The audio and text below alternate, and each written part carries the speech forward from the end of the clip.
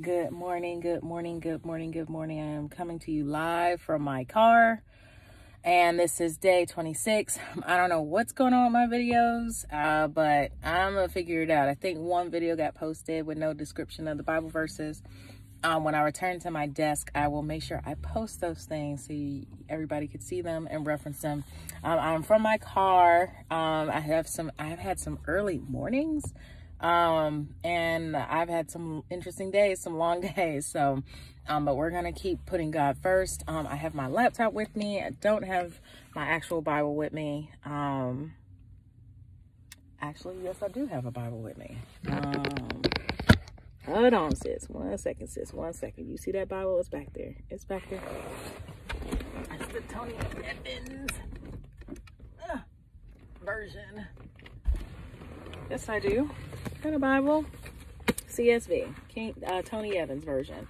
So we're going to read Psalms 5 this morning.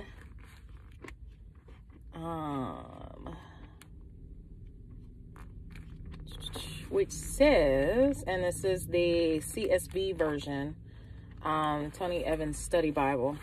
And it says here, and so the version is going to be different from what I've been typically reading. And it says this, listen to my words, Lord, consider my sighing. Pay attention to the sound of my cry, my King and my God, for I pray to you. In the morning, Lord, hear my voice. In the morning, I plead my case to you and watch expectantly. For you are not a God who delights in wickedness. Evil cannot dwell with you. The boastful cannot stand in your sight. You hate all evildoers. You destroy those who tell lies. The Lord abhors violent and treacherous people. But I enter your house by the abundance of your faithful love. I bow down toward your holy temple in reverential awe of you. Lord, lead me in your righteousness because of my adversaries. Make your way straight before me. For there is nothing reliable in what they say. Destruction is with them. Their throat is an open grave. They flatter with their tongues. Punish them, God. Let them fall by their own schemes. Drive them out because of their many crimes, for they rebel against you. But let all who take refuge in you rejoice. Let them shout for joy forever. May you shelter them and boast, and may those who love your name boast about you. For you, Lord, bless the righteous one. You surround him with favor like a shield. Psalms 5. Going to Psalms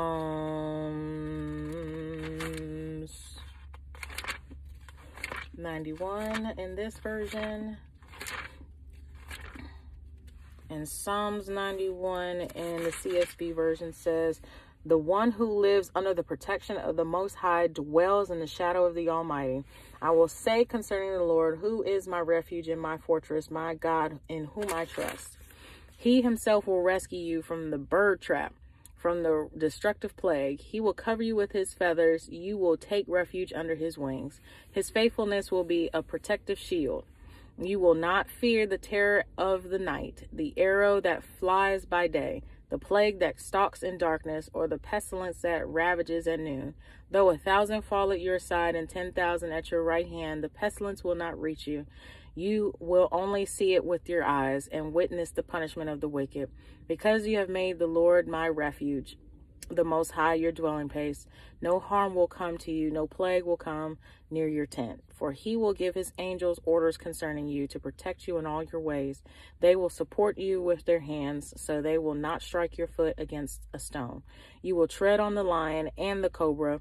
You will trample the lion and the serpent. Because he has his heart set on me, I will deliver him. I'll protect him because he knows my name.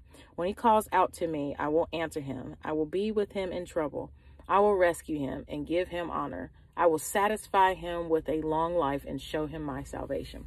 Psalms 91, the CSV version. Now today's topic is about patience. I'm leaning because I don't want to hold my phone. That's bad, but patience, and it comes at a really good time for me because I'm in a season where I am expected to wait well. And there's some days where sometimes I'm frustrated and I look too far ahead. And one thing that I noticed is that as a result of me being frustrated and looking too far ahead, yes, my hands are ashy. When I look too far ahead in that season, that's when I start getting beside myself and not trusting God. And when we ask for patience, I firmly believe that every time somebody asks for patience, that's when trials come. Your patience is going to be, you're going to be taught patience, right? And so I'm very mindful about asking for patience, because you go through some stuff to be taught patience. And I thank God for patience, because I've been in a lot of seasons where I had to be patient, right? And it's not, I will admit, it's not easy, especially when you are one that is really trying to separate yourself from the world. And you're so focused on seeing, you see with your physical senses, but it's so important that we talk to the Holy Ghost and see with our spiritual senses, and not what we see with the eyes God gave us. I believe that what we see with the eyes God gave us, I believe that we should see it, and we should be in awe of God's creation and very protective and good stewards of God's creation. But when we start seeing with our senses and the eyes, and we see somebody else doing stuff, we start comparing ourselves, we start doubting ourselves. That all those things are thieves of the enemy, right? And to get it right, we have to submit even those emotions to God, and we have to, thank God for patience, and know that he will always answer our prayers whenever we call, just what we read in Psalms 5. Now, and just reading my notes off of my laptop, it says here, but if we hope, and this is Romans 8:25, but if we hope for what we do not yet have, we wait for it patiently. Romans 12:12 says, be joyful in hope, patient in affliction, and faithful in prayer. So even when the tides are rough and the waves are big and trials keep coming, you continue to pray no matter what. Continue to pray, continue to fast, continue to seek God, continue to study his word, because he will always answer your prayers. Always. And he always hears us. And Galatians 6:9 says, let us not become weary in doing good, for at the proper time we will reap a harvest if we do not give up. And that is so important. Like, sometimes we see stuff going on, we're ready to give up. And I feel like that giving up is telling God, your way is not working, I'm just still gonna do me. Because even just not doing an action is an action, right?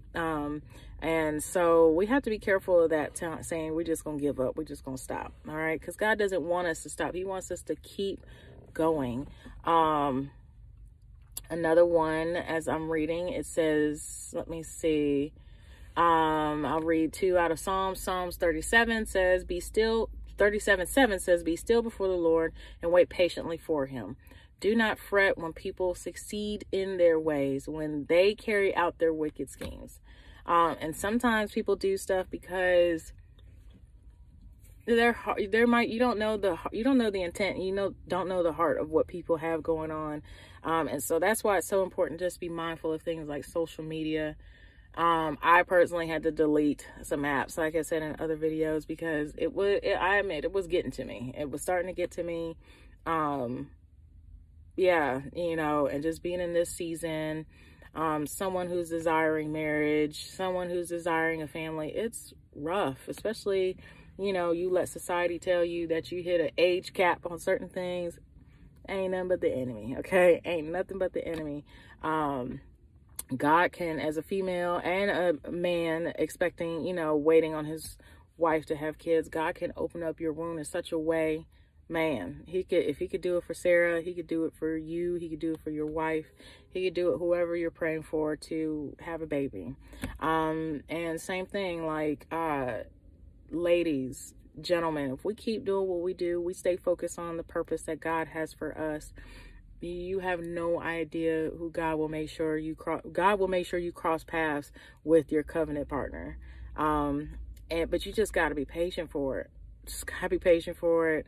Talk to God. Really talk to God. Really talk to him through prayer. Just have that conversation like you just talking to your best friend. And listen to what your best friend says, because that best friend created the whole universe. Okay, the other best friends ain't do nothing for you as in terms of creating the universe and restoring your health and that type of thing. That's what I mean by that. Okay, now God has given us good friends for good fellowship, for sure, but ultimately God is the one who gives the increase. And so I wanted to hop on here. I won't be on here long because patience is something that I'm thankful to God for. And I know because of the season I'm in, the abundance of patience has been growing. And I'm so thankful to God for that. As I wait on my own family, as I wait for my covenant partner and my husband, and as I wait for different things to happen on my job, as I wait for different things going on. That's why it's so important to keep praying until you see something happening. You keep praying for a breakthrough. You keep praying for miracles. You keep praying. I mean, like, really keep praying. You know, you have to keep knocking, okay? Keep knocking, keep knocking, keep knocking, and keep seeking God in this season as your patience grows, right? And like I said, I have experienced that on a lot of different levels where my patience is definitely expanding. However, God is good, and I'm so thankful for his grace and his mercy. Like, I apologize, my videos have been really wonky lately, so I'm going to make sure this is uploaded. I'll post the details of the scripture from yesterday's video, which is day 25. I am recording these on the day of. However, like I said, the videos are uploading really crazy. So I pray that this blesses you today, and just knowing that patience, when we ask for patience and we go through some trials, okay? And sometimes those trials they shape us, they grow us, they shape us. And when you take on the perspective of knowing that you're going through something because you need to learn something, that's the most important position to take. What am I learning from this? What am I supposed to learn from this? And sometimes you don't even, just being real, sometimes the learning experience is rough. You're like, oh, I want to get out of it so badly. And I can totally relate, because I've been in some trials and some storms and some tribulations that I just want out of. But I always think to my head, what is I supposed to learn out of this? There has to be something I'm supposed to learn from this. And so be encouraged today. God sees you. God hears you. God sees your tears. God is a comforter. He is our rock. He is our refuge. And that's how good God is. So let's go ahead and pray. Father God in heaven, I thank you, Lord, for waking us up this morning, Lord. Thank you for getting us started on our way, Lord. Thank you for your word in Psalms 118:24, where it says, this is the day that you have made, Lord, and we will rejoice and be glad in it, Lord. So thank you, Lord. We will take advantage of this gift that you have given us of today, Lord. For those that are listening to the sound of my voice, Lord, we thank you, Lord, for giving breath in our body, Lord. Thank you, Lord, for waking us up, Lord. Lord, thank you for looking after us, even when we were unsure of ourselves and doubting ourselves, Lord. Thank you, Lord, for your perfect peace. Thank you, Lord, for being a refuge in our salvation, Lord.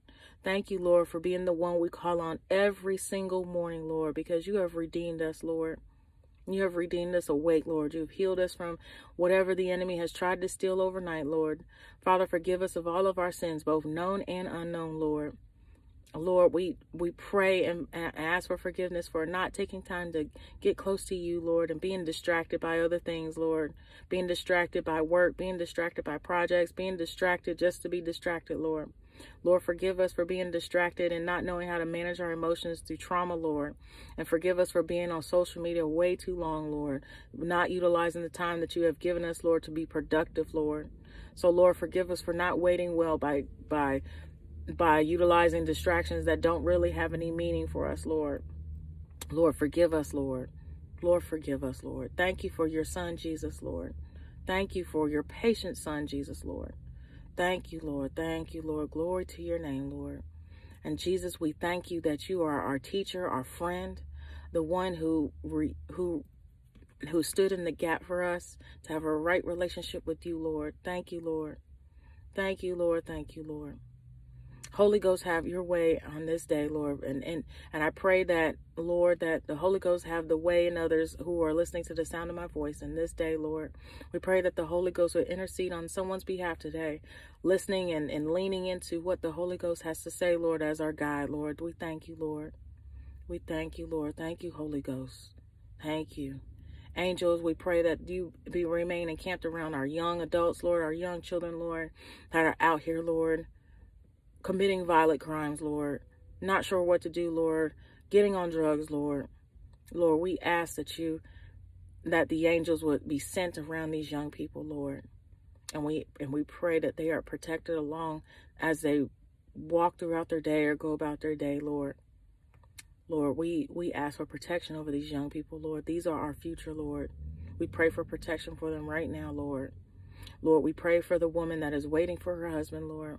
We pray for the man that is waiting for his wife, Lord. We pray for the family, the husband and wife waiting for children, Lord. We pray abundance over their lives, Lord.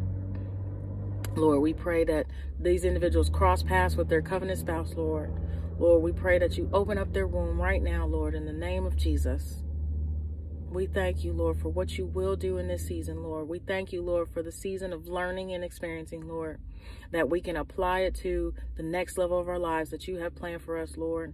We thank you, Lord, that you know all of our thoughts, Lord. We thank you, Lord, that you know all of the plans you have for us, Lord. Ultimately, because you can get the glory, Lord, so you can solely get the glory, Lord. Thank you, Father God. Glory to your name, Lord. It is these things that we ask for in the name of Jesus. We do pray. Amen, amen, amen, amen, amen. Short video today.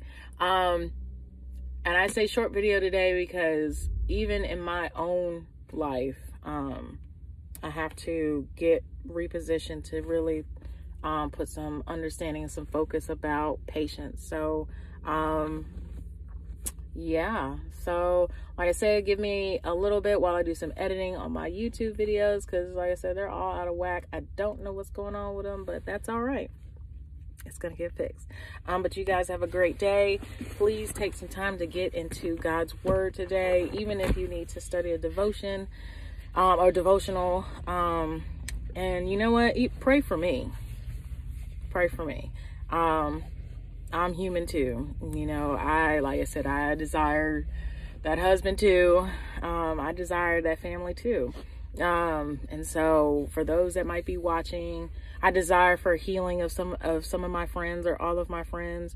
I pray for forgiveness of people that have wronged me, and I pray for forgiveness of people that I've wronged, and ultimately I pray for forgiveness for myself. So very human. And that's why we have to take up our cross daily.